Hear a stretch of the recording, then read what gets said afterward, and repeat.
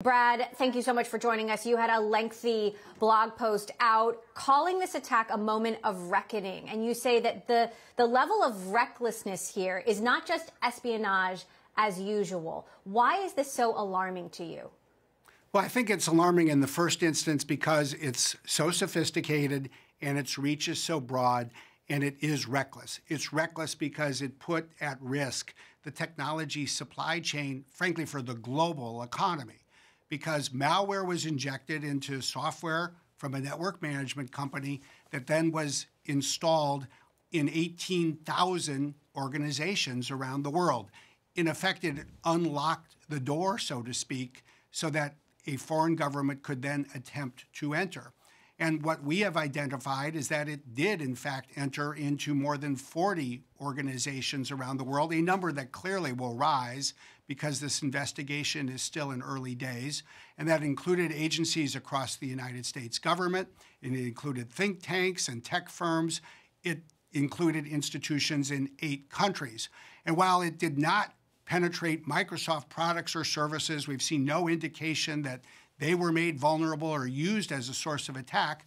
We do have more than 500 security engineers this week working with these customers around the world to identify these threats and help restore their security. Now, what makes it so scary is folks who were updating their software, doing what they thought they were supposed to do to keep their networks up to date and safe. Those were the folks who were compromised. You say that the attack is still ongoing. What exactly is still happening out there right now? Well, what is happening right now is that people are working to identify all of the organizations where this software may have been installed, this malware may have been injected. And that takes time, both because there are so many organizations globally and because this actor was so sophisticated, is so sophisticated. So it takes time for security engineers and threat intelligence analysts to sift through the network logs and all of the other sources of information they need to inspect to determine whether there are continuing attacks within a specific organization. It's the kind of thing that typically in something like this, will take some weeks. Maybe it'll spill into some months. It will require that many people, after a very long year, now spend their holidays working with our customers around the world. Now, in your statement, you say that you found SolarWinds binaries in Microsoft networks. Does that mean that Microsoft downloaded the impacted software that had this backdoor or giant hole in it, or that hackers actually entered your system through that backdoor? It's the first. It means that in a few instances, we identified the malware in SolarWinds software on our computers, but we were able to do additional work, and we're still investigating, to be clear.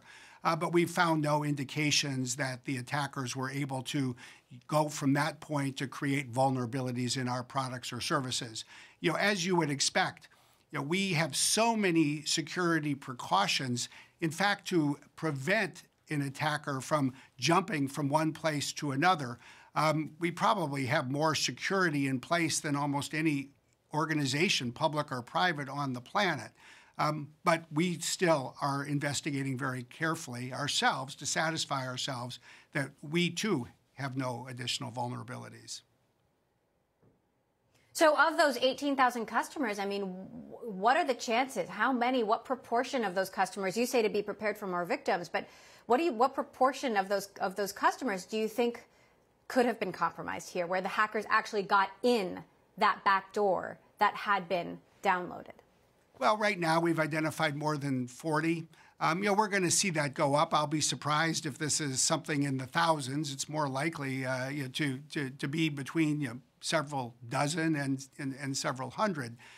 What these attackers clearly are interested in, it would appear, is the intelligence that they can extract from the United States government, from other governments that are American allies, from think tanks that are working on issues that are of interest to them, and of security firms. And I think from that perspective, they perhaps are interested in what the security firms know about them, how they're trying to protect people's networks so they can use that information in the future.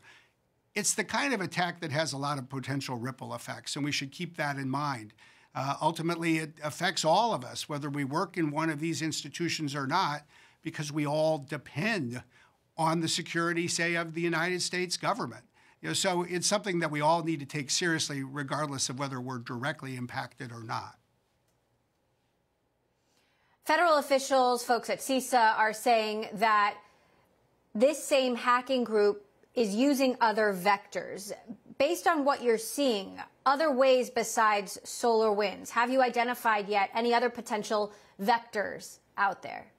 Well, I think it's far too early in this investigation to conclude one way or the other about the applicability of additional vectors. It's certainly something that we're actively assessing.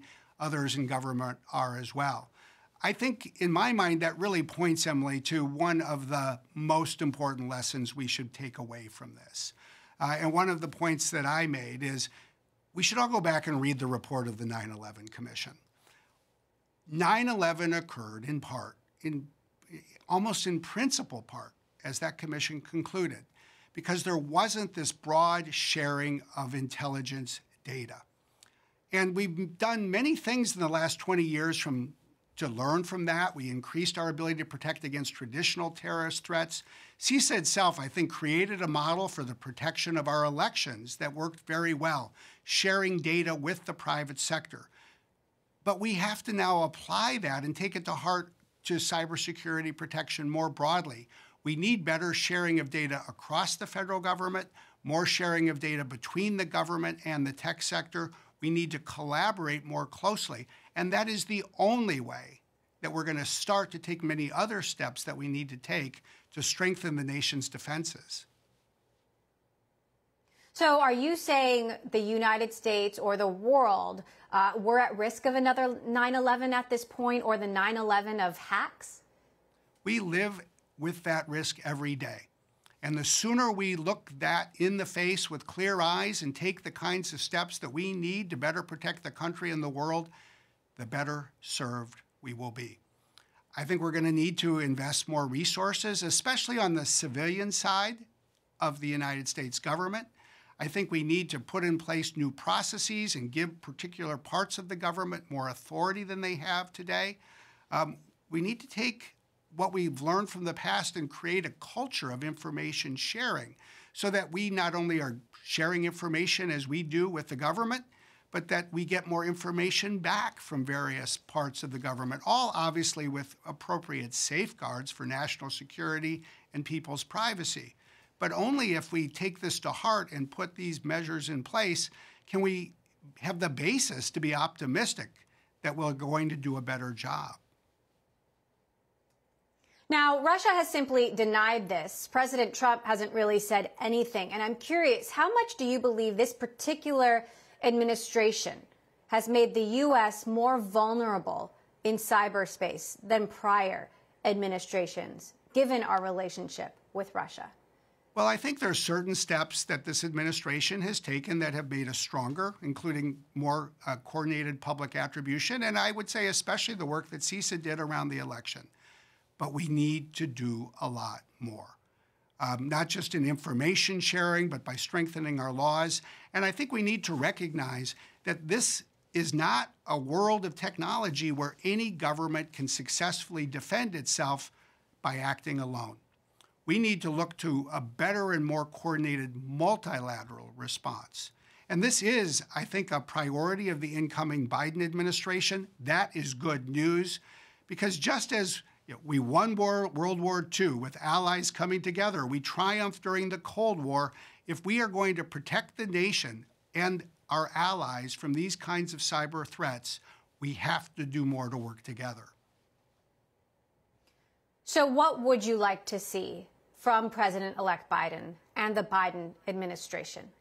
I think we'd like to see several things. Number one, let's focus on how intelligence is shared across the government and with the private sector. Number two, let's look at where we need to put more resources in place in particular parts of the government, especially on the civil side of the government, so that there is greater capability. Number three, let's ensure that these parts of the government have the authority they need under the law to aggregate data across the government with leadership in a centralized place. We do get very effective leadership on the national security side today from, say, the NSA. And I think they've done a real service to the world this week with the kind of information that they have shared. But we need more of that kind of expertise on the civil side as well. Number 4, let's look at our laws and how we can strengthen them. And then finally, we need a strong, broad, really comprehensive foreign policy so that the administration will have the right tools to appropriately respond and hold others accountable when these attacks take place. That's a broad agenda, but it's a critical agenda, and I think it needs to be really pursued with a sense of urgency. What is your understanding of what the current administration is doing? Has the Trump administration reached out to Microsoft at all, or vice versa? Well, we've reached out to multiple parts of the federal government because as we see agencies that have been attacked and compromised, we notify them. We've certainly been in closer contact with key parts of the government, most especially CISA and the NSA, where there are really capable, dedicated people hard at work. We clearly need to do more as a nation, as a government, in a more coordinated and comprehensive way. I think we should recognize this isn't a problem that's going to be solved in days or weeks. This is going to be high on the list, I think, for President Biden on January 20th when he is inaugurated.